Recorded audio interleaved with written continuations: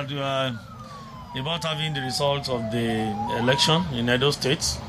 For us to have post-election security preparation, so that we cannot afford to have any ugly incidents recorded after the electoral process. It's a normal thing that we just need to prepare in case there's any incident we need to manage, situation we need to manage. So the IGP has directed that we should have this. It's a normal thing that we'll have show of force, as we have in this place, we are having in some other cities again within the Edo State, so that people will know we're on ground and we can actually be at alert, so that if we have any situation that we need to manage, we're able to respond appropriately and professionally. So it's a normal thing, and we move around the town in Benin City for people to know that we are on ground and we are for peace.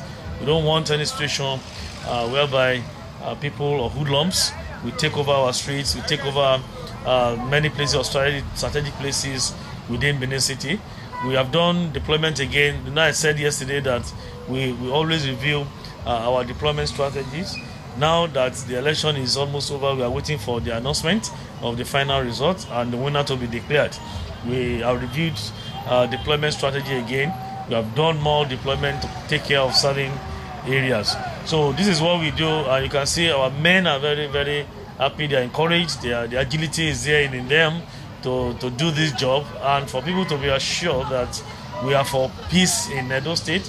We are for peace, particularly within Benin City, and for people to get to feel relaxed that yes, security operatives are there.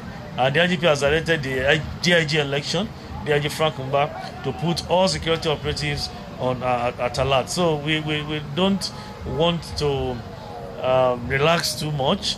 It is not over until it is over. So we are doing this show of force to let people know that we are fully on ground to protect lives and property. And for those who may want to foment trouble, to know we are on ground fully and will not take nonsense from anybody.